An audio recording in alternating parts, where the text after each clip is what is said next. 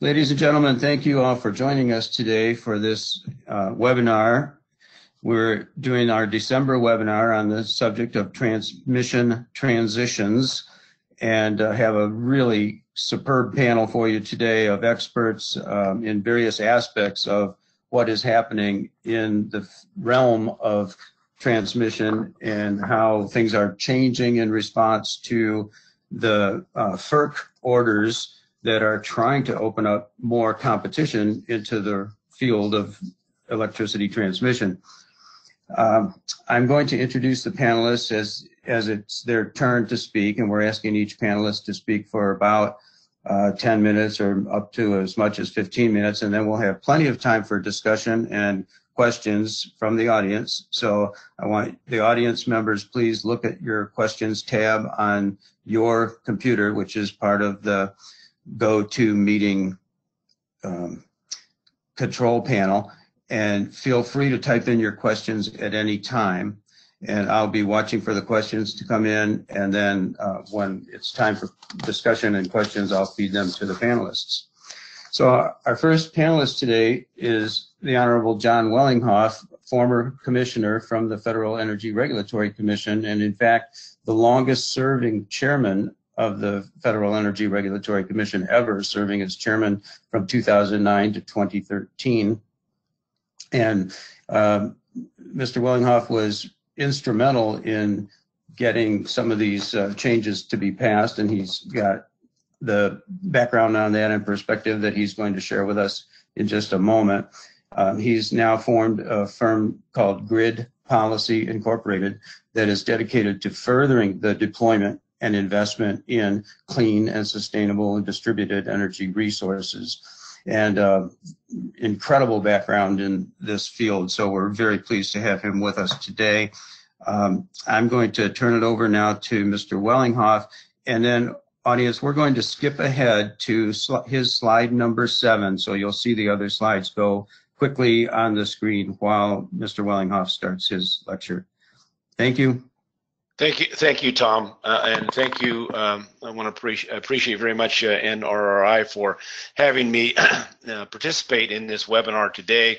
Yeah, we're going to adapt a slide presentation that I did and have done in the past on using distributed energy resources as alternative transmission solutions, and we're going to actually talk about all alternative transmission solutions, including more traditional ones, and how they fit into the structure of the FERC's overall orders related to transmission planning, and the requirements under those orders related to the issue of competition and how competition can be functionally incorporated into that process. Overall, and the first slide we have up here now, overall, FERC set forth 3 basic broad criteria when evaluating different transmission solutions that need to be met for determining those solutions to transmission problems. The first, of course, being reliability, keeping the lights on is job 1, and ensuring that under failure scenarios or peak load conditions, that transmission grid can meet those requirements under the NERC requirements, the National Electric Reliability Corporation's requirements that FERC ultimately implements into rules. The first thing that those transmission planners do is determine whether or not they are maintaining their reliability requirements. Second one, of course, is economics related to congestion and whether or not costs can be reduced for consumers. So number 1 is reliability. Number 2 is efficiency from an economic perspective to ensure that the solutions provide cost-effective reductions in overall market costs by providing for better delivery through the transmission system. And the final one that we put in to the rules that I'll talk about in a little bit more detail later is policy, whether or not there is policy-driven need for that transmission, and that policy need can be either a federal policy or a state policy. Such thing as the Clean Air Act requirements under the EPA, or things as a state RPS. So those things are to be considered by the planners in looking at the overall requirements for transmission planning. Next, Neil, or I'm sorry, next, Tom. So getting selected and compensating as a transmission solution for the assets to be approved and be FERC jurisdictional, it must first fulfill a transmission need, number one. Second, it has to meet the performance requirements established by the ISO. In other words, if there's a reliability requirement, it has to in fact solve that reliability requirement. It has to be selected by the ISO RTO during their competitive process. And I'll go into that in a little bit more detail later, but ultimately it was set forth for the first time in Order 1000 that there can be competitive consideration of alternative solutions.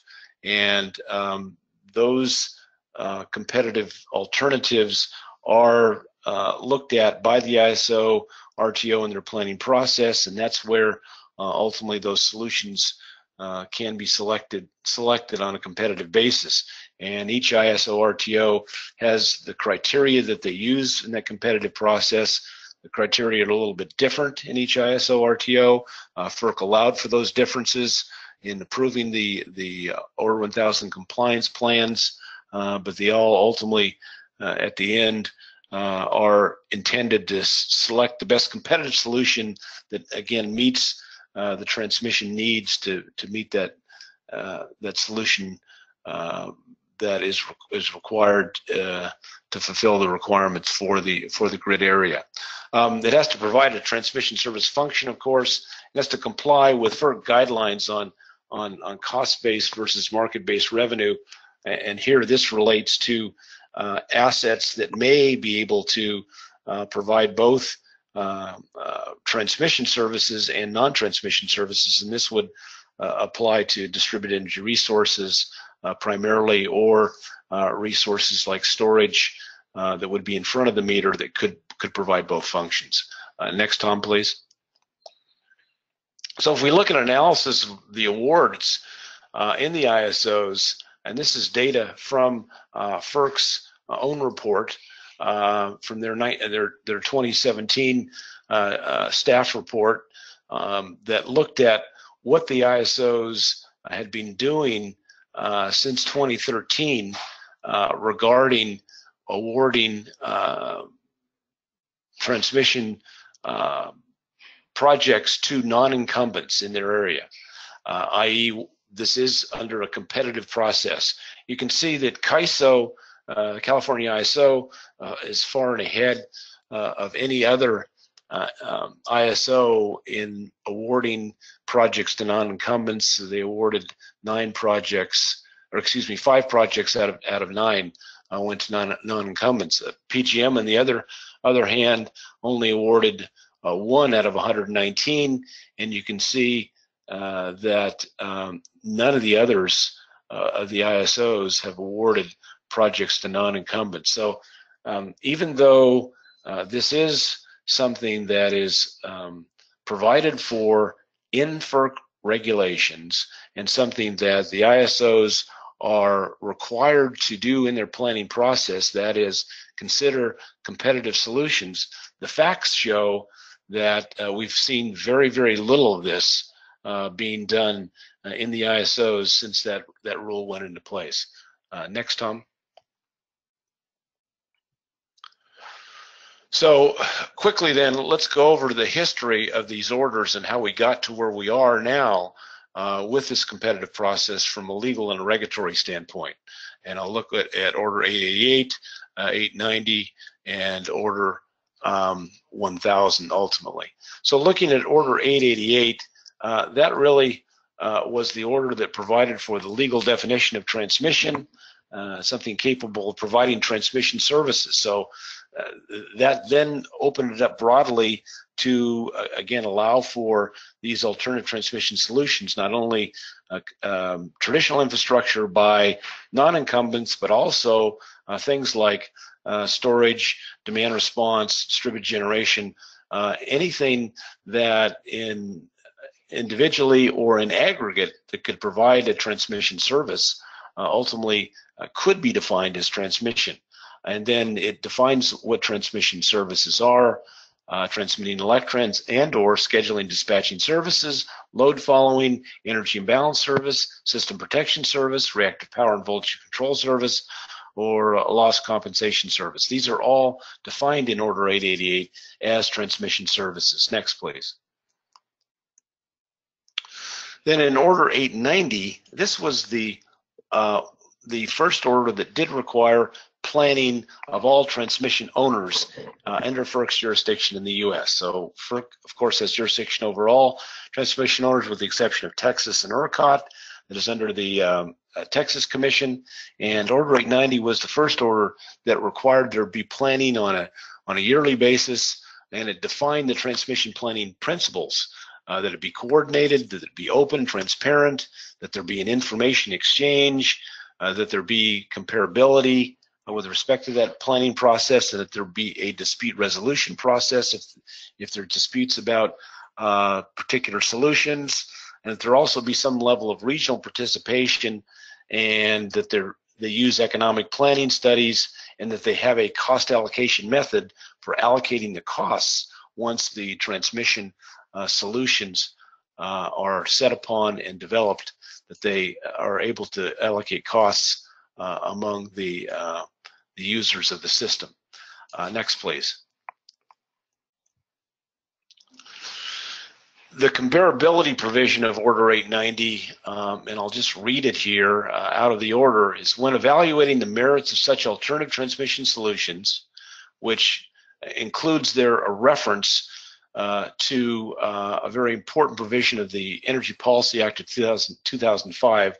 That's Section 1223, which defines what alternative transmission, what defines what advanced transmission technologies are, and includes a whole list of items which include distributed generation, storage, demand response, controls, and other devices that people don't traditionally think of as transmission, but ultimately are in fact defined by Congress as advanced transmission technologies. Well, when evaluating the merits of those types of solutions, and of course traditional ones, public utility transmission providers in the transmission planning region must all consider proposed alternatives on a comparable basis. So if someone comes in with an alternative, whether it be a traditional one that is lines and wires, substation, etc., to the incumbent, or a non-traditional one such as these other things that are defined by Congress in Section 1223, they have to be supposedly looked at by that ISO on a comparable basis. And if the public utility transmission providers in the planning region, in consultation with stakeholders, determine that an alternative transmission solution is more efficient or cost-effective than transmission of facilities in one or more local transmission plans, then the transmission facilities associated with that more efficient or cost-effective transmission solution can be selected in the regional transmission plan for purposes of cost allocation.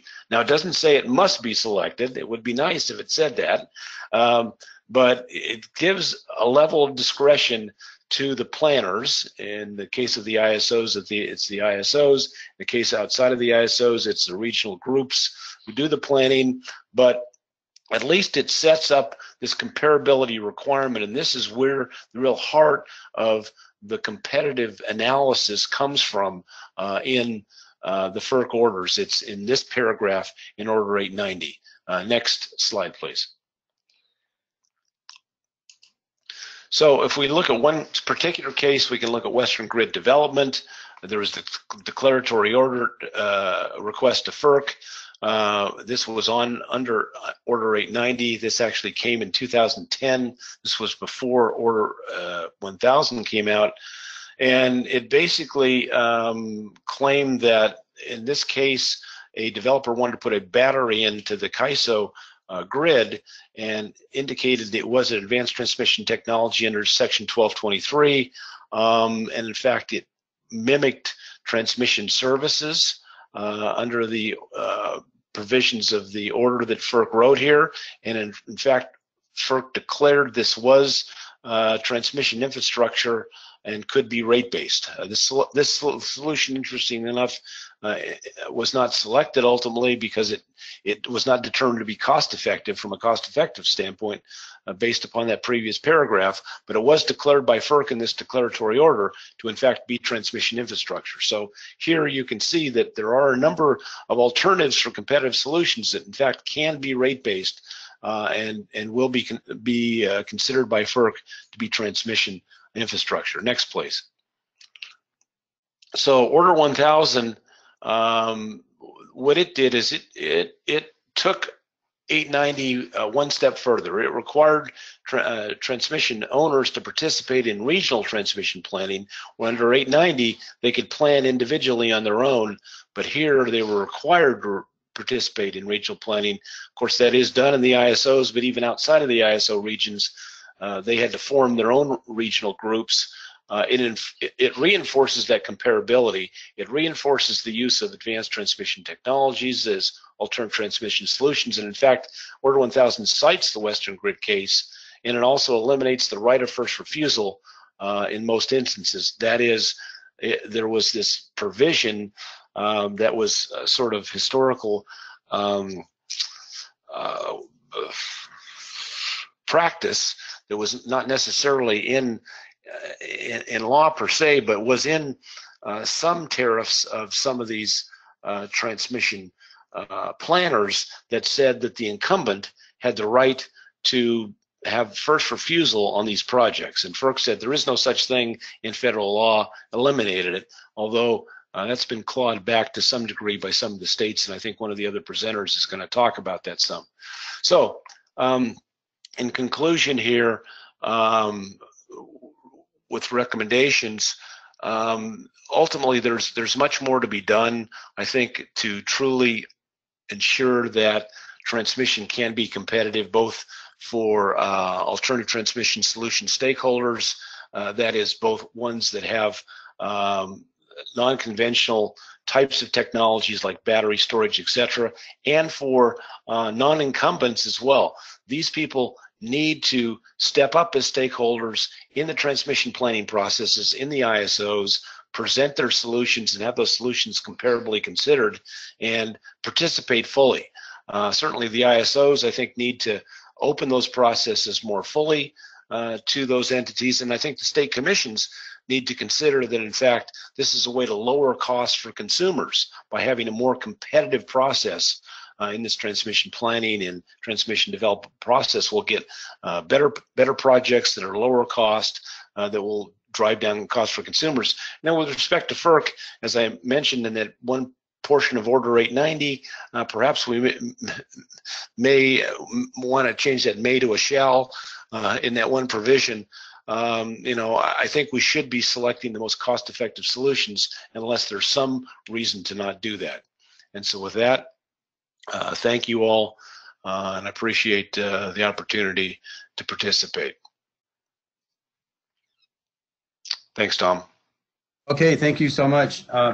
We'll come back to questions again later. Everyone on the audience, please type in your questions into the questions box that's part of your control panel.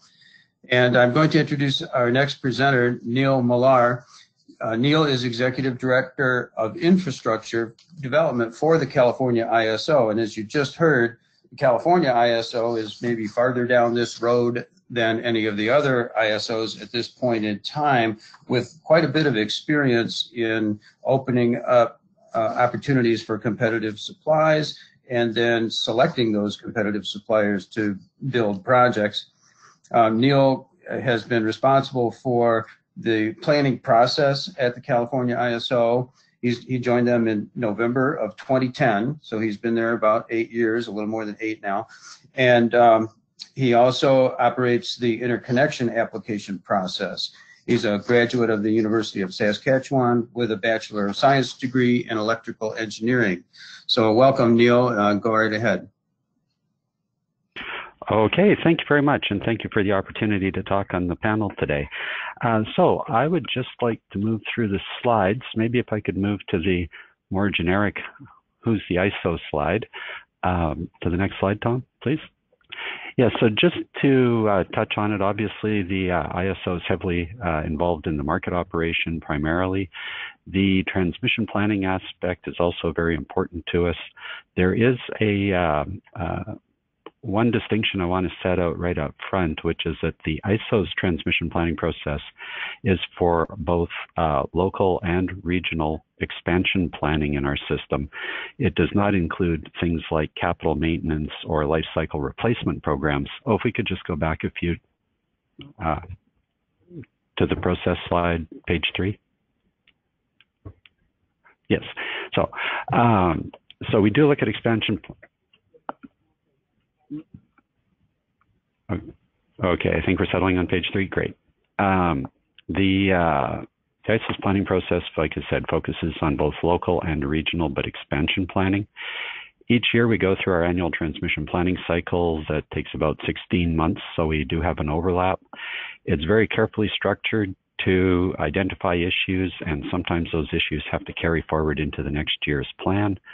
First phase is developing our study assumptions for each year. We work very heavily with state regulatory agencies, the Energy Commission and Public Utilities Commission for input assumptions into our planning process. Besides being the right thing to do, it also facilitates getting permits down the road. Our phase 2 process is where we do a detailed analysis identifying the needs and actually recommending solutions.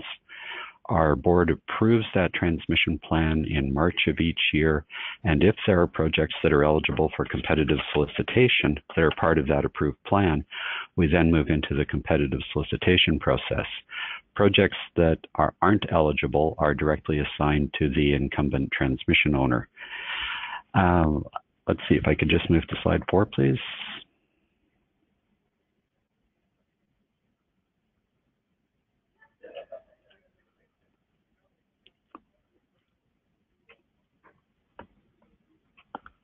I'm sorry, are we? Yeah, everybody else is on slide 4, or it's in the process of loading now. It must be loading slower on your computer. Go right ahead. Okay. Okay, so slide 4, regional transmission facilities are eligible for competitive solicitation.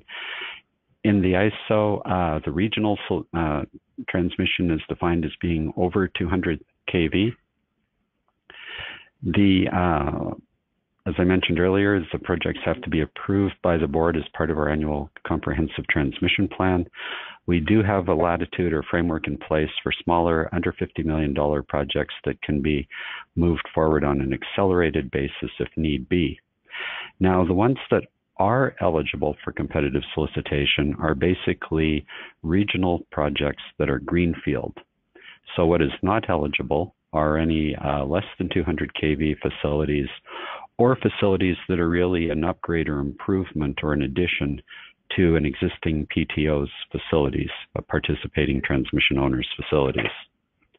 So it is very much a bid-based approach of us landing on a solution and then taking that out. Let's see, if we could move to slide 5. And if my system's just slow at loading, just let me know if I'm there.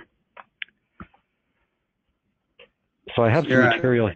Okay, I have some material here focusing on the competitive solicitation process itself. We believe it's fairly open and transparent. Our transmission plan itself includes a high-level planning functional specification for each solution that's eligible for competitive solicitation.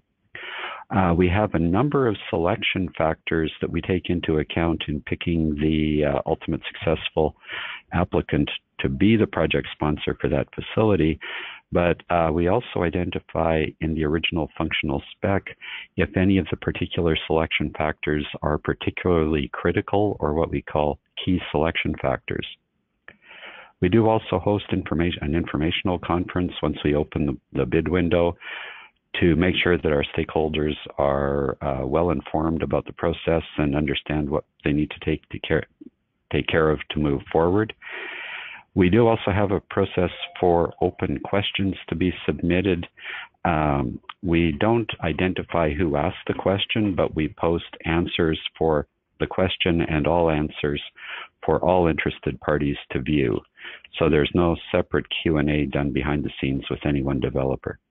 We've been very successful, I should say, with having very well qualified people participating in these processes, and I'll touch more on that later. Moving to slide 6, running this process is not without cost. We do have a study deposit requirement, and the cost of running each particular project's competitive solicitation process is divided up among the people that move forward in participating in that competition. So there's an upfront deposit of $75,000. If that collected from all the parties isn't sufficient, we can bill for more, but the total cost will not exceed $150,000 per project sponsor per application. So if the same sponsor is competing in multiple bids, they could be affected that way. Now that cost includes validating, qualifying sponsors, and ultimately selecting the approved project sponsor. If I could move to slide 7, please. So, as I mentioned before, there are a few stages inside the competitive solicitation process itself. It includes validating and giving people that are bidding on these projects an opportunity to cure certain deficiencies within their application process. We also then go through a process of qualifying the particular sponsors that have applied for the particular project. And that's particularly important to us because if for some reason, let's say we had 3 people participating in a competition and 2 dropped out, we're obliged to assign the project to the third party, providing we have already qualified them. So the qualifications are not taken to be a trivial matter, because to qualify someone and move them forward means we have to be comfortable with that party if they ended up being the approved sponsor, whether through winning the competition or by being the only party that stayed in through the whole process. Out of the people that are qualified and moving forward, we then do a comparative analysis, which takes several months and leads with us posting a report identifying the approved project sponsor and providing a fairly detailed discussion of each selection criteria and what led to that particular party winning that bid. If I could move to slide 8, please. So the selection criteria itself is a holistic evaluation. We do not have preset weights for each evaluation criteria. We think that would severely limit the flexibility to evaluate a wide range of projects. So we have not been open to going there. We've had certain stakeholders that have been pretty vehement about how they believe that's a better way to do it. But we're not there, and we haven't seen a reason to make that shift. I should touch on costs. Costs and cost management are a very important part of our selection criteria and are normally identified as one of the key criteria. However, cost estimates are not taken too seriously unless they are either backed by a binding commitment, which we would then carry forward into the regulatory process, or they're used to support, or they're supported by a project sponsor's proven capability to manage their costs on projects very effectively. So those are the 2 ways that cost estimates can be taken into account, but a cost estimate itself is not used as a primary determinant unless it has some other commitment attached to it. If I could move to the next slide, please. After we've selected the approved project sponsor, we do have to put in place what we call an approved project sponsor agreement, recognizing that not all of the winners are already participating transmission owners. We need a way to enforce obligations in both directions from the time the sponsor has been selected until the project actually comes online and the owner becomes a participating transmission owner. A party can't become a participating transmission owner unless they already have transmission. So the agreement covers all of the high points of getting through the construction and commissioning period and making sure that we are getting what we need out of the process, as well as giving certain comfort to the transmission owner as they move forward without having the benefit of a FERC-approved tariff yet. If I could move to slide 10. So yes, there was a comment earlier about the number of processes we've run. We have made selections among competing offers in 9 processes. I do see people listing at different times one party either being an incumbent or not an incumbent. We awarded one project to a party that is an existing transmission owner. They're not an ISO participating transmission owner, so we normally considered that to not be an incumbent, but they are in the area and have other infrastructure. Now, a few of these projects have since been canceled for other reasons, but the bulk of them are moving forward. And it's also not as clear as saying that it's an incumbent or non-incumbent, because we've also seen a number of projects awarded to partnerships where there's both conventional incumbent utility as well as other parties that participated as a team in winning a particular bid. So that hybrid solution also has popped up a number of times. Let's see. The last point I just wanted to touch on, if I could move to page 11, please, is that we have made a few refinements over the years. The basic framework of our competitive solicitation process had been set out in a revised transmission planning process that had been filed in 2010 and approved early in 2011. We did have to make some adjustments to fully align with FERC Order 1000. We were very close on most issues, but we did have to make some refinements to be fully compliant for regional planning. And of course, the interregional process was a whole new set of tariff provisions. And we have been making some improvements to the process as we go through that have more been mechanical, streamlining certain parts of the process and providing some additional flexibility as opposed to a design overhaul. So that, in addition, this is where I will stop presenting material. I did also, though, provide some additional background material that stakeholders might find of interest, and I'll look forward to your questions. Okay, thank you very much, Neil. I'm paging through those added slides that are part of the package that you can look at your leisure, audience, and you can get all of the slide presentations from the NRRI website if you do not already have them. They're indexed with today's webinar announcement and the registration page. I'm now going to introduce Sharon Segner, Vice President at LSPower Development, which is a limited liability company. And Sharon's company has been active in building some of these projects as a competitive transmission company that's actually participating in the bidding processes and then has been awarded some of these opportunities to be the entity that builds the projects. So this is a great opportunity to hear from someone who's actually part of the process on the other side, not the ISO, but one of the companies engaged in the competitive transmission business. Sharon, I want to turn it over to you. Thank you. Great. Thanks so much for inviting LSPower to be a panelist in this discussion, and we're very appreciative for the opportunity to provide a few thoughts and comments in terms of our thoughts on the state of Order 1000. You know, for years, we after Order 1000 came out, we tried just to kind of keep our head down and focus on Order 1000 being established across the country. But I do think that we are to the point where we are starting to see some trends, starting to see some positive trends. And then I also think we're to the point where we're starting to see some trends of concern. And so in terms of my comments today, would like to try to give equal airtime to the positive trends as well as some of the trends of concerns. And as you can see from the map on the screen, LSPower, we are a national player in the independent power space.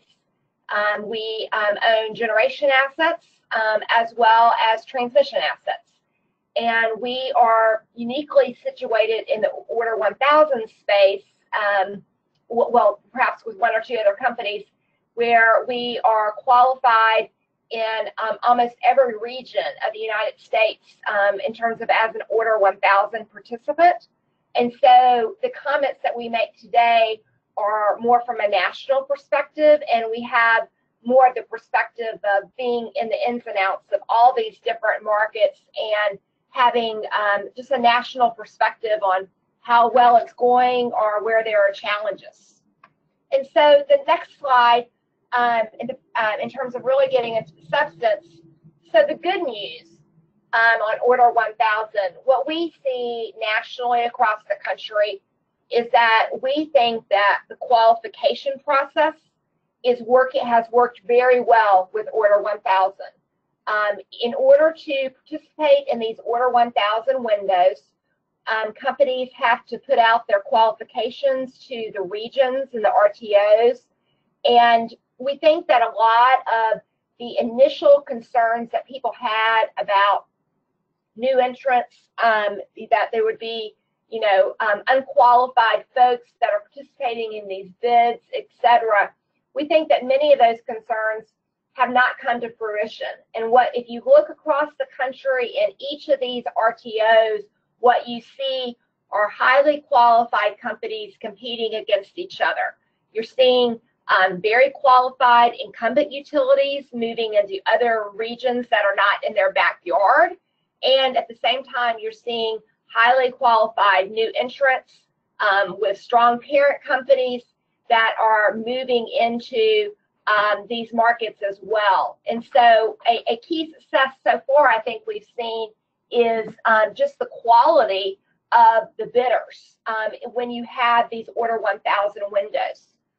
Another thing in terms of focused on this slide that we've seen is that we believe that competition is bringing commercial innovation, and it's bringing qualified companies. And then when the windows are happening, and we'd say there's not enough windows, but when the windows are happening, the marketplace and commercial innovation is present. And the common trend, whether or not it's in MISO, New York, PJM, SPP, or California, name the market, and cost commitment and cost containment bids are present in each of these markets across the country. And so when you have these Order 1000, the marketplace is responding with cost caps. And that's a trend, and that's a legal record, quite frankly, in each of these markets across the country. So, for example, in MISO, they had their first MISO Order 1000 process about a year and a half ago. And this data on this spreadsheet is pulled from the MISO selection report. So it's the actual MISO information. And so what this shows is that in this Duff Coleman bid, which is in Kentucky and Indiana, there were 11 bidders. And in this particular RFP in MISO, you saw that there were 6 of the 11 bidders put some sort of cost cap or cap on their ROE that they would ultimately file at FERC. An additional 3 of the 11 bidders said that they would provide certainty on their capital structure. An additional 10 of the 11 bidders said that they would bid in a binding construction cost cap, or on this sheet, implementation cost. And that it also includes not only the new entrants that are doing this. In this particular bid, it was new entrants and incumbents. And so a fact pattern that we're seeing is that when you have these Order 1000 bids, it's not only the new entrants that are bidding in some sort of construction cost cap, but you're also seeing the incumbents do that as well. and we thought that was an interesting trend. In this particular bid, you saw one bidder bid some sort of cap on their O&M. And then in addition, on the same bid, you saw 5 out of the 11 bidders take some form of the inflation rate risk on the project, which is clearly a key input in the cost of these projects. An additional 2 bidders put some sort of cap on their rate concessions. Next slide. And then this is an update on just on breaking news in terms of on the MISO side. But again, this slide is reflective of what we've seen in California, what we've seen in PJM, what we've seen in New York. MISO, we saw it in SPP. It's not just MISO. So in this recent MISO window for a project in East Texas that was awarded to NextEra, from the MISO selection report, we saw 11 out of the 12 bidders that are listed here in this chart, 201 to 212. 11 out of the 12 bidders bid some form of a capital cost cap. 4 out of the 12 bids forego AFUDC. An additional 9 out of 12 bids forego QUIP. 4 out of the 12 bids took routing risk change as part of included in their construction cost cap, and the capped ROE bids were around 9.8%, with a range on the bids going from 9.75% to 10.7%. 11 out of 12 bids provided a capital structure guarantee. 7 out of the 12 bids put some form of an O&M cap, although there were differences in the duration of those caps. And then 5 out of the 12 bidders put some sort of annual revenue requirement cap. And again, there were differences on the terms of these caps as well. Another trend that we're seeing in each of these markets is that this financial innovation that is coming as a part of the Order 1000 processes, it is requiring that the RTOs develop new skill sets in terms of evaluating the bids. Because all of a sudden, they're having to look at construction cost caps versus estimates, looking at ROEs and comparing that against other bidders, looking at the legal language in the binding cost caps as part of their evaluation process. And so we are seeing new capabilities that are needed to properly evaluate at these Order 1000 windows. So at the same time, say in PJM, they are in the process of putting together comparative frameworks on exactly how they will look at this in bids. And different RTOs are also expressing preferences on what sort of cost containment they want to see and don't want to see as a part of the bids. For example, in PJM, they're saying they really are not interested in, at this juncture, in going down the path of looking at O&M caps. And so they are, in terms of as they're writing and putting their procedures together on how they look at cost containment, they're having to factor through that. And but I think there's a robust discussion that's occurring in each of the regions on how you evaluate cost containment. And I also think that you're seeing consumer groups in some of these regions, but not all. We're seeing some of the consumer groups become very engaged also in the details of this as well. Next slide. And I would say that those are the consumer benefits that we're seeing from Order 1000, and the quality of the pool in these bids are real, in our minds, real bidders are, in our minds, are a real selling point on some of the what's happened in Order 1000. And when we look at what needs to be improved, we think about the challenges in our mind is that there's just not enough competitive windows right now. And as we look at when Order 1000 was initially implemented, the United States model was basically to compete new greenfields, to compete regionally cost allocated and regionally planned projects to accommodate and recognize state laws, and in some markets to compete projects above a certain voltage level.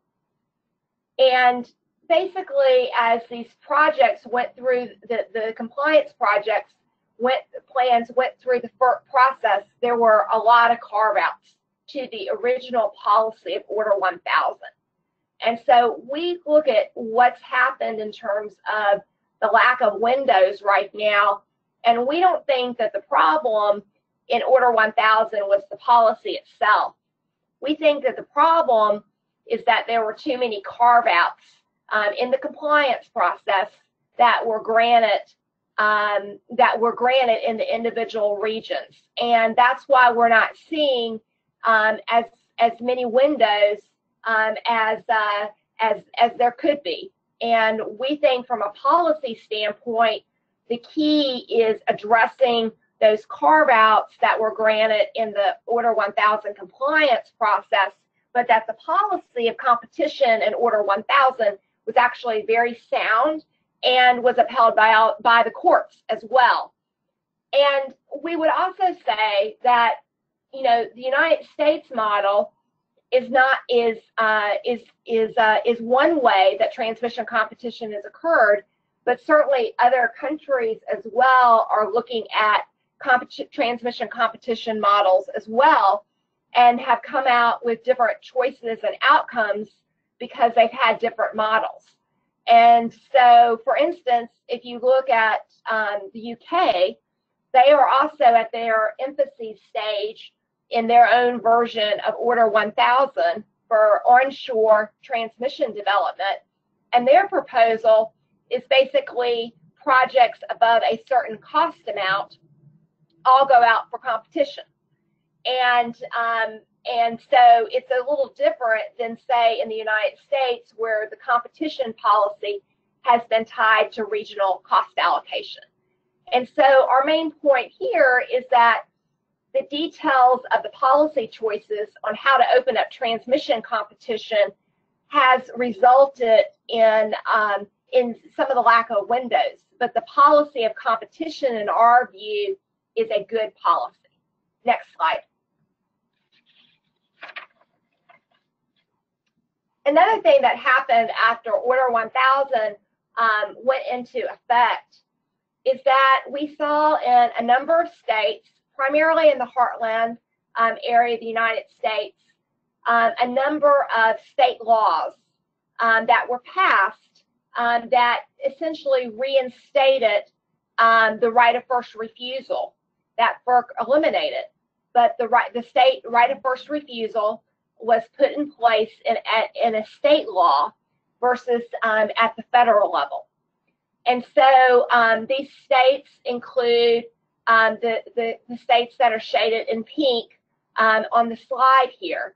And so that's Minnesota, North Dakota, South Dakota, Nebraska, Oklahoma. There's a time limit on the Alabama ROFR. In Oklahoma, there's a voltage floor as well. And then in Indiana, there's a partial ROFR on the MISO side of Indiana, and a different type of ROFR on the PJM side of Indiana. And so we would also say that some of these state laws have also limited the number of windows that we've seen. And in 2019, this issue is going to continue to work its way through the legal process. And the law in Minnesota that passed, it has been challenged and is pending before the 8th Circuit right now. And so we're in the middle of the briefing period for that particular litigation, and it is being challenged on the basis that the law is not consistent with the U.S. Constitution and is in violation of the Dormant Commerce Clause. And so the legal briefs and the arguments related to that particular law will play out in 2019, and also impact the policy debate relating to these state regulations and laws. Next slide. And so when we think through where are things going and where should the policy go, we would kind of boil it down to four main areas that we're focused on. Although I would mention these are pretty big areas, but kind of four main areas.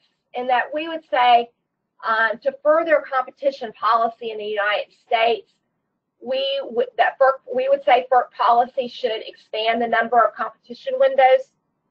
We think and would like to see FERC policy to continue to support cost containment and its strong role in the selection process, and that it's very critical that the regions continue to develop the capabilities to analyze cost cap proposals, as well as really developing the frameworks on how you look at cost estimates versus cost caps in the bids.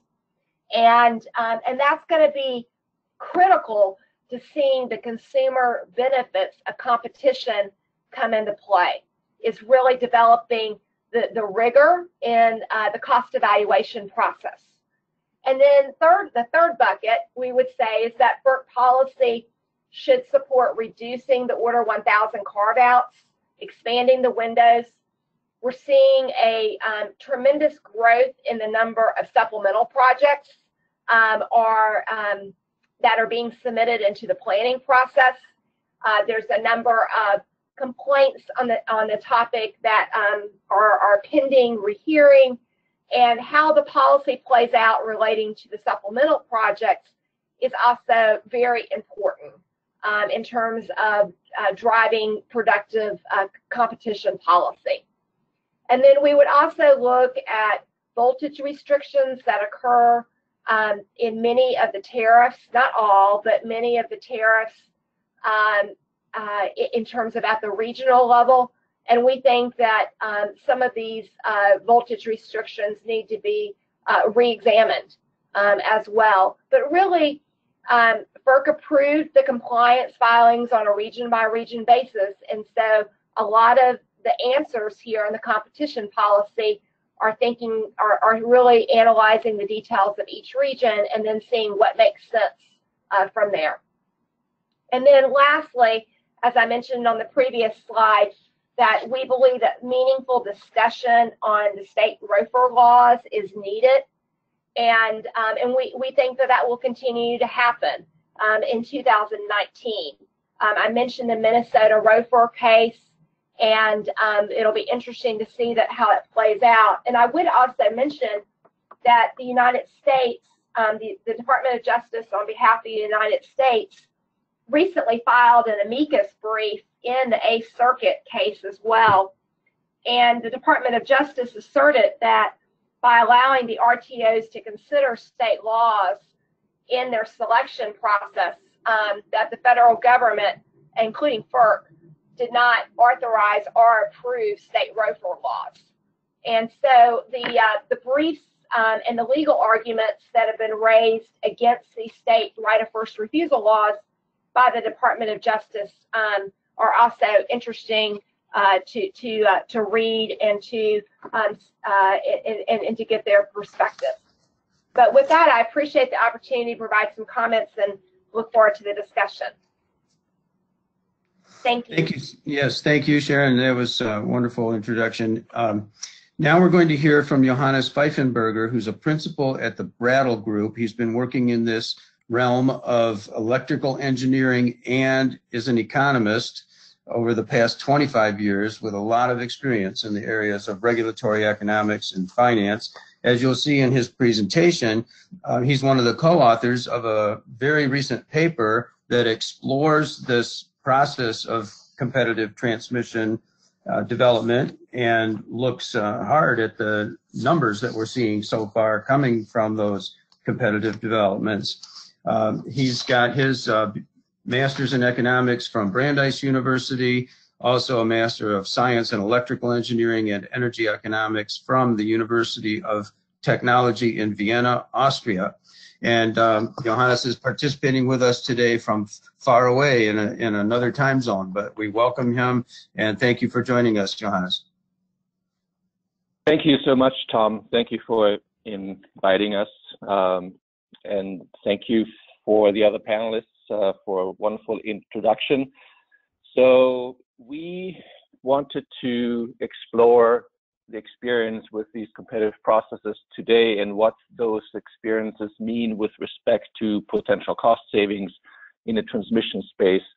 So Tom, if we could go to slide 3. And for those listening in, there's a lot of detail in these slides, so I will just give you the highlights. If you want to dive into that level of detail, I think you can download the full presentation from the NRRI webpage. As the overall summary, I really want to make 2 points, or use 2 slides to make several points here. Slide 3 here shows how much transmission has been built in each of the RTOs. And we looked at the RTOs because the RTOs are really the only place where competition is happening at all, if it's happening even at the RTO level. And what this slide shows is that, for example, taking the biggest bar, PJM, the last 5 years have seen about $31 billion in transmission investment. But of that, only about 46% of that transmission investment is actually going through the RTO planning process. The other half, the 54%, are what's called supplemental projects in PJM that are just planned by the local transmission owner and are usually implemented with only cursory review through the planning process to make sure it keeps the system reliable. So from the outset, of all the transmission investments that we have, which was about $75 billion in the last 5 years within the ISOs, about $100 billion with all jurisdictional entities, half of them go through the planning process. And if you look at how many of them were competitively bid out, you see these small gray bars next to the large bars, and you can see that what has been bid out to date has been very limited. Only about 2% of those $75 billion in transmission investment have been subject to competitive processes to date. Let's go to slide 4. So we looked at all the projects that have been bid out and also the projects that have not been bid out. What we found was a quite stunning discrepancy on the extent to which the cost of competitive projects as bid differed from the cost of non-competitive projects. And we were able to compare the winning bids to initial ISO cost estimates. And we found that the winning bids on average came in about 40% below the initial CAISO estimates. Whereas for non-competitive projects, those projects were completed at about 34% above initial cost estimates. So if you look at this, you got a 55% gap in costs. That's a stunningly large gap. Now, will that mean that the winning bids, the competitive projects, will be implemented at the bid? Well, probably not, because there is inflation and other factors that might increase those bid costs. But even if they were to increase 34% like the non-competitive bids, you would still have a 40% price difference between implementing competitive projects and implementing non-competitive projects. Now, what does that mean with respect to customer savings? Well, right now it doesn't mean much because so few projects have been bid out, only about 2% of all transmission investment. But if the 2% could be expanded to a third of all transmission investments, and the long-term savings would only be half of that 55% difference, you would get customer benefits of about $8 billion over 5 years. Now, it's clear that customers will benefit from lower costs, but we also feel that transmission owners would benefit from lower costs because there's increasingly rate pressure on transmission investments. Many state commissions are getting concerned about how fast transmission costs have been increasing. But more importantly, transmission is under competition from increasingly lower cost alternatives as batteries and distributed energy resources and renewables in general have come down as gas prices have stayed low. The value of transmission has been reduced. So for transmission to be a cost competitive solution to our infrastructure, our energy infrastructure, it's actually beneficial for transmission costs to come down too. And if you're a transmission owner and want to build projects, it's much more likely that these projects will get built if they're more cost competitive. So let me quickly scan through the rest of the slides. Tom, if we could go to slide 6. I want to stress that competitive transmission does not mean merchant transmission. These are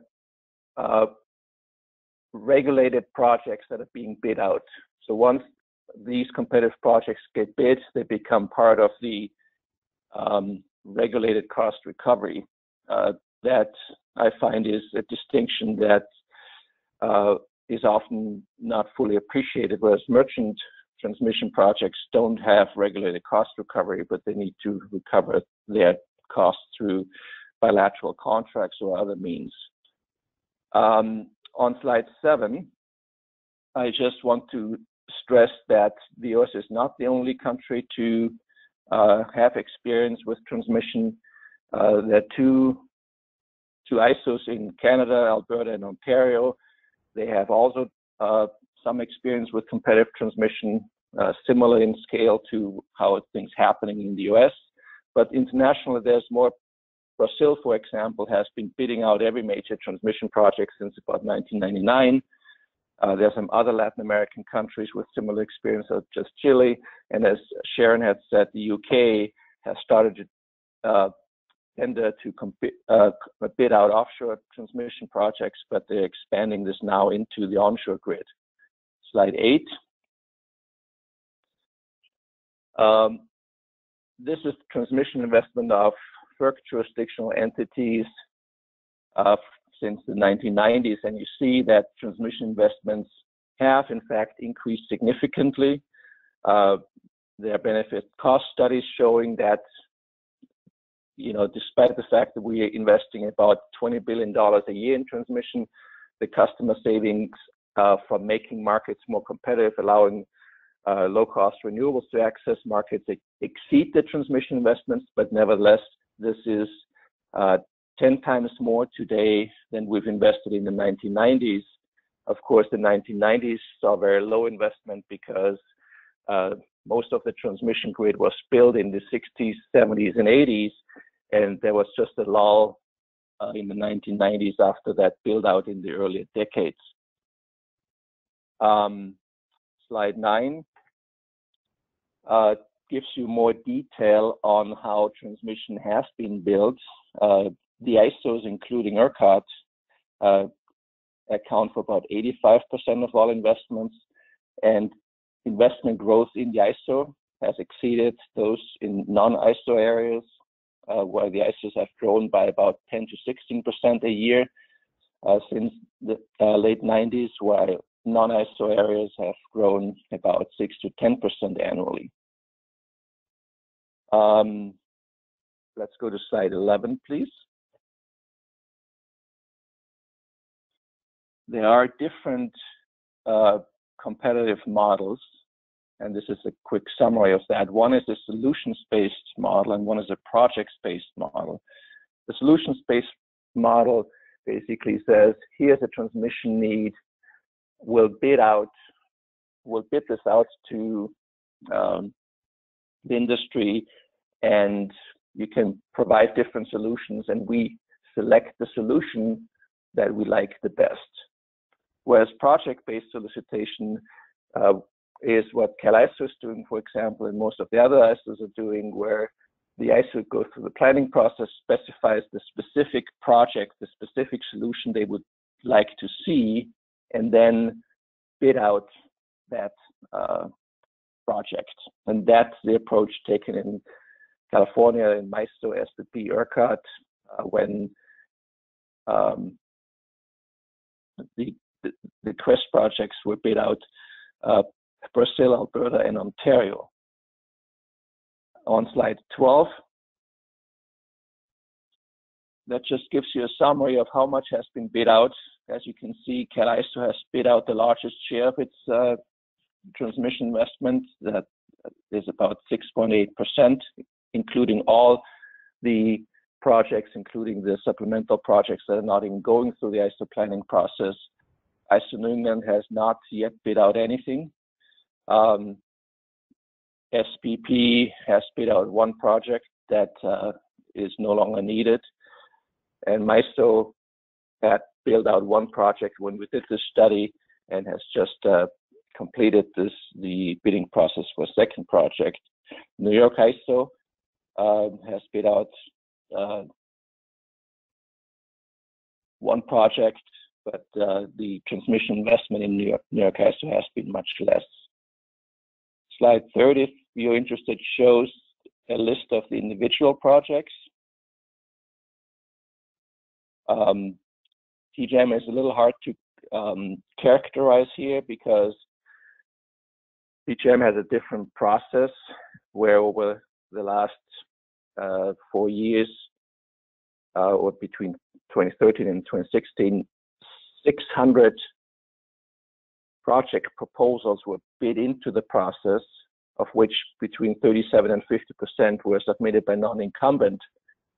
But of those proposals, many of them were from incumbents, and PJM has awarded about 16 projects to those incumbents and about 2 to non-incumbents. Slide 14 gives you a summary of the exclusion criteria that apply to competitive processes. And to give you a read on this, MISO, for example, does not allow any reliability projects to be bid out. The exclusions for voltage levels, the exclusions for upgrades and existing right-of-ways, the exclusions for locally allocated costs. And these exclusions really are the reasons why so few of the transmission investment has been subject to competitive processes.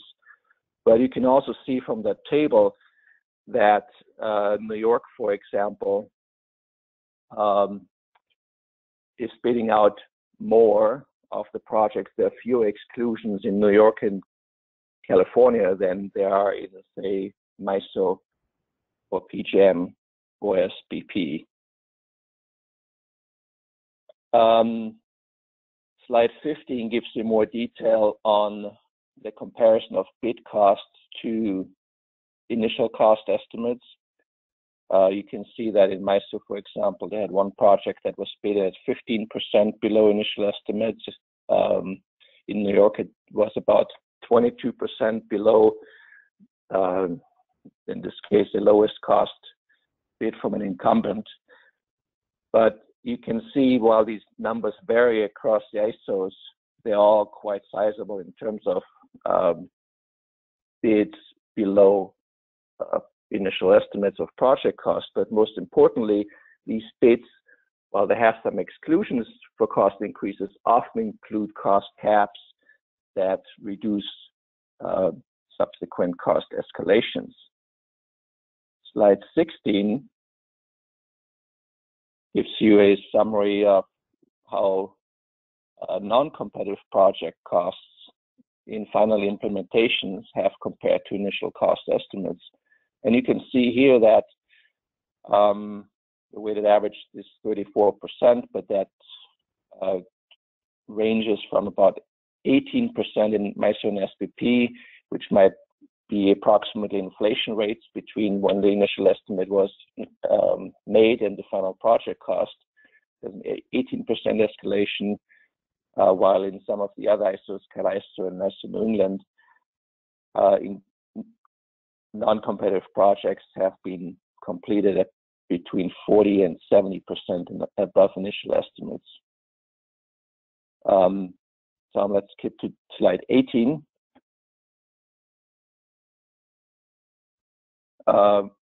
MISO has very recently, in the last few weeks, completed its second competitive project solicitation. Sharon has briefly mentioned that, so I will just do a few highlights here. The winning bid in 2018 dollars was 15% below MISO initial bid estimate. The winning bid in this case was NextEra. They offered a construction cost cap that was at the inflation-adjusted future cost of about $115 million. It included an ROE cap, which resulted, together with the lower bid, in an analyzed cost of 11% below the median bid. But MISO also noticed that they received a lot of good bids from very highly qualified bidders, and the process resulted in an outcome of this project having a benefit cost ratio of 2.2, while its own initial estimate of this particular project was 1.35. So the bidding process significantly increased the benefit cost ratio of the whole project. And then to conclude, let me just stress again on slide 19 that there are significant customer benefits, but only if the competitive processes can be applied to a larger share of the transmission investments. And ultimately, more cost-effective transmission not only benefits customers, but will also benefit transmission owners by keeping transmission a more attractive solution to enhance wholesale power market efficiencies and integrate renewables and compete with non-transmission alternatives. Thank you so much. Okay, thank you, Johannes. And again, I want to invite the audience to send in any questions that you've got by typing them in to the question tab on your GoToMeeting little control area on your computer screen. I've got a couple questions already, and these relate to what Johannes was just talking about, and I invite anybody to answer. But Neil, in one of your slides early on, you talked about having all these bidders meet the functional specifications, and that's one thing I wanted to see if we can clarify a little bit. How is it that we can be sure that the functional specifications that we name are going to make sure that these projects will meet the needs that have been identified by the planners? Let's start with that. You'll have to unmute yourself if you're ready to talk, Neil.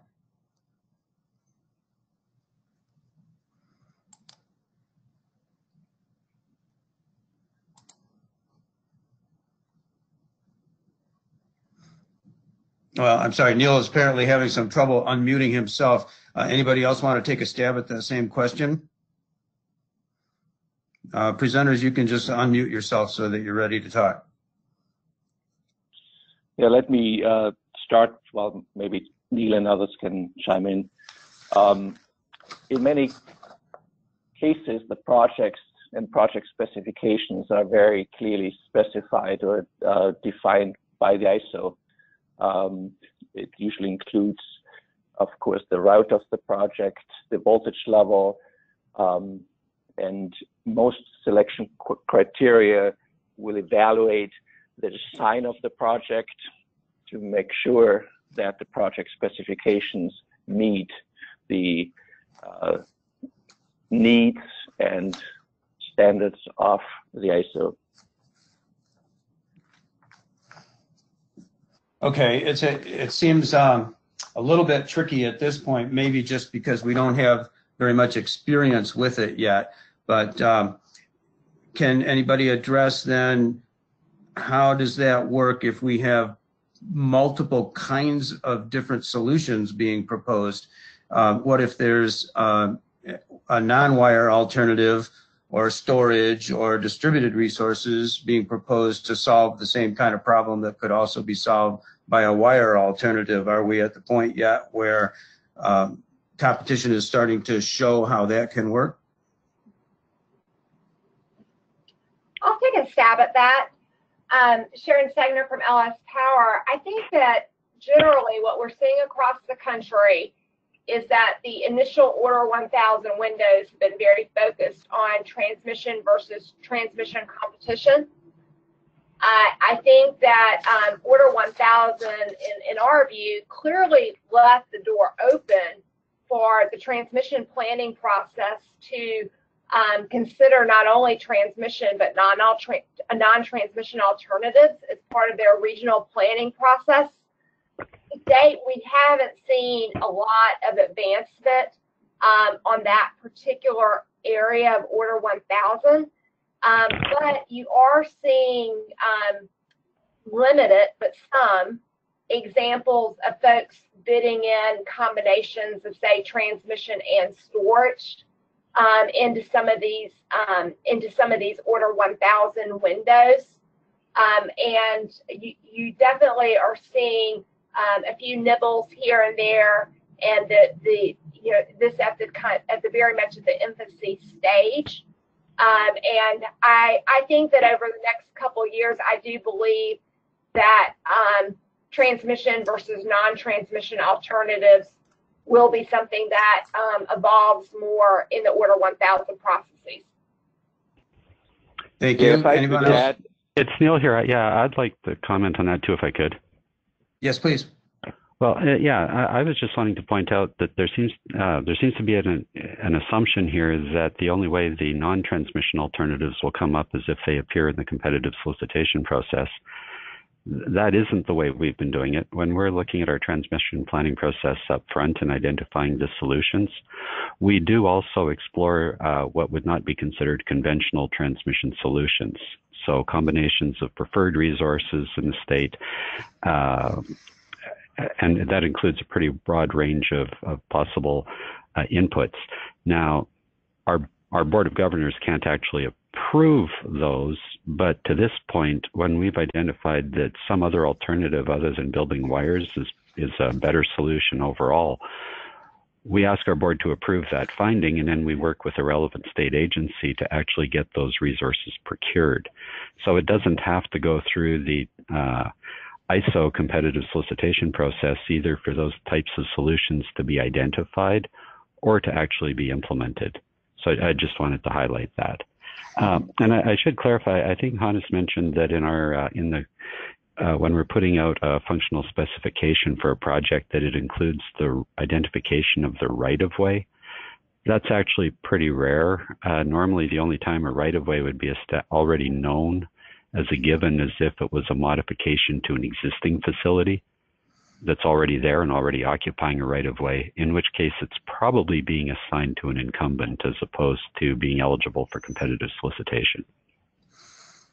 Yeah, that was another question that's come up about this is because the incumbents already have rights of way, does that give them an ultimate advantage in this kind of a process? Obviously it took a lot of time and effort to establish the right of way. Then is there a way to open that up to competition in construction? And how would it be different from the incumbent going out to ask for competitive bids before it builds a project? Yeah, this is Sharon Segner from LSPower. Different states have approached this issue differently because obviously the rights of way issue is under state law. And, I think that there's some very interesting precedent in the state of New York, but New York is not alone. That basically New York has taken the position that if the incumbents have the right of way, that it's actually that the ratepayers in New York paid for that right of way, and so therefore New York has basically said that the rights of way must be opened up. And it's not just in New York. There's a number of states that have taken that position. But I think it's fair to say it's really a state-by-state determination, and you have to look at what the legal construct is in each individual state. Yeah, I'm finding that a very interesting idea. And one of the things that I was noticing from the whole presentations today is that we're seeing a lot of this early action in the places with the single state ISO, California, and now you're mentioning New York. So I wonder, what does it take to push these projects across the finish line more in the multi-state RTO areas where, maybe the issues are more difficult to address? Anyone want to address that question? I mean, from an LSPower standpoint, we have been fortunate enough to win several of these Order 1000 projects, and some are in single state ISOs, and then others in MISO and PJM are projects that involve multiple states. Duff Coleman was in Kentucky and Indiana. Artificial Island was Delaware and New Jersey. And so you have multiple jurisdictions involved. And so on the issue of the rights of way, generally, but not always, if an entity applies to be a state public utility as part of their CPCN application, often that with that public utility status comes the ability to acquire land. But it's not always the case. And I don't know that the issue relating to right-of-way is necessarily tied to a multi-state RTO. I think it really is an issue unfortunately you have to work with the lawyers and drill down on what the individual laws are in each state and the state legislative history and work through it in that process. But when I said in New York what happened, it was actually, I believe the initial order in New York came from the PSC relating to their views on rights of way. Okay, thank you, Sharon. Yeah, if I could also add, having right of way doesn't exclude a competitive process, right? Because if this is a new project, some people might have a cost advantage if they already have right of way, so it might be easier to win the competitive solicitation if right of way is an issue, even in cases like outside New York where right of ways usually aren't transferred to the winning bidders. So I think the distinction here is that sometimes projects are not being bid out if they are an upgrade or related to an existing facility. So it pretty much needs to be a new regional project for competitive solicitations to become active. And then, as we said earlier, the voltage thresholds, thresholds like no reliability need is ever bid out in MISO and so on. I also want to say early on, I might have misspoken, but the project-specific bidding is specifying that a project needs to go from point A to point B. So it basically has it's a well-defined project in terms of its endpoints. That doesn't mean that bidders couldn't bid alternative routes, which they usually do. And on non-transmission alternatives, if I might just add, they have to be considered if proposed during the planning process. So just like Neil has explained in CAISO, these non-transmission alternatives are considered during the planning process, and the planning process might then determine that the transmission solution is the preferred solution. In places like New York, where the need is bid out, there's no requirement that the need be addressed through a transmission solution. It could be a generation solution, it could be storage demand response, and so on. we just haven't seen enough competitive solicitations where non-transmission solutions would have been selected as part of the competitive solicitation process. But most of that is done before projects are even bid out. All right, very good. That helps me to understand better. I really appreciate the discussion, everyone. I want to give each person a chance to make some final comment, and I think it's good if we go in reverse order of the presentations. So we'll get to you last, Commissioner Wellinghoff, if you'll be ready. Johannes, do you want to sum up anything else that you didn't get a chance to say that you want to go over? And then for the audience, if you watch your screen, I'm presenting 2 slides that talk about the next upcoming webinars, one for the NRRI Center for Partnerships and Innovation, and then another one for NRRI. Go ahead, Johannes. Yeah, I would just like to say that for the competitive process to be expanded, and I think the experience to date shows that it has a lot of potential for cost savings and for making transmission more cost effective. But whether that will happen or not will greatly depend on the state commissions, I believe, because the state commissions will have a lot of influence on the criteria that are applied, not just in single state ISOs, but also in multi-state ISOs. Thank you. Okay, thank you. Sharon, do you have any last words? You're still on mute. You'll have to unmute. Sure. I appreciate the opportunity to provide a few closing comments. I guess the 2 things that stand out is certainly we would agree with the Brattle Group's conclusions that the state commissions and their voices are in the consumer interest are key in terms of in this debate. But we would also say that clearly, FERC is also key. And we were greatly encouraged several months ago. Chairman Chatterjee gave a speech in New York City this summer talking about his views on Order 1000 and his belief in the need to double down on competition as it related to Order 1000. And we think that this is a positive it was positive feedback to hear, and we think that leadership is needed both at the state commission level, and we're appreciative of the leadership we've seen as well. That leadership is needed both at the federal level at FERC and at the state commission level. And the other thing I might add is that while I think that the non-RTO regions are probably further behind than some of the RTO regions in the number of windows that they've had, it's not to say that they haven't had windows. And certainly there have been windows in the non-RTO regions. And I would say it's interesting to us. I mean, if you could look at Florida and the FRCC, there's lively debates going on how you look at cost containment and how do you analyze it.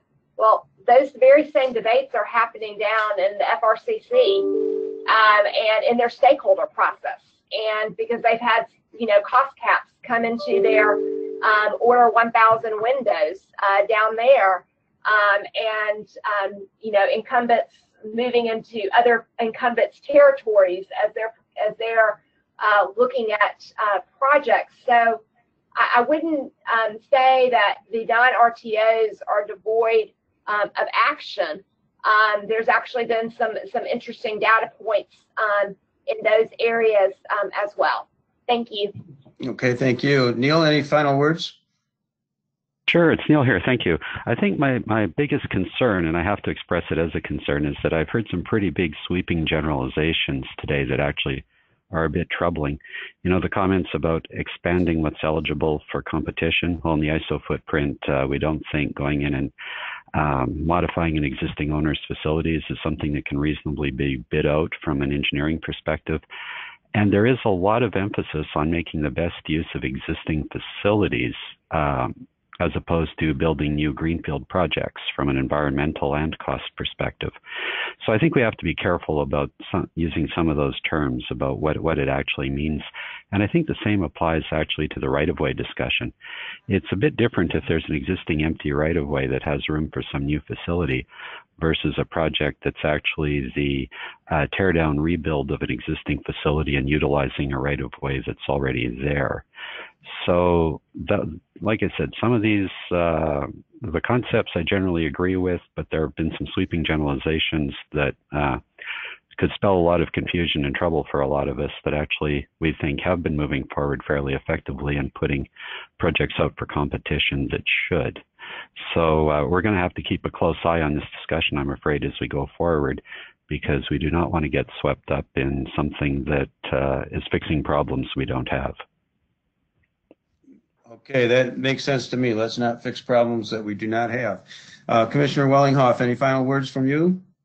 Yes, thank you, Tom, very quickly. And I want to thank all my other fellow presenters for very fine presentations. And actually, I learned a tremendous amount. And I think it's very encouraging, you know, for example, what CAISO has been able to do, and Neil and his group, and I've been actually working with them very closely on something called SATA, storage as a transmission asset, and they're moving along there, I think, in a very positive direction.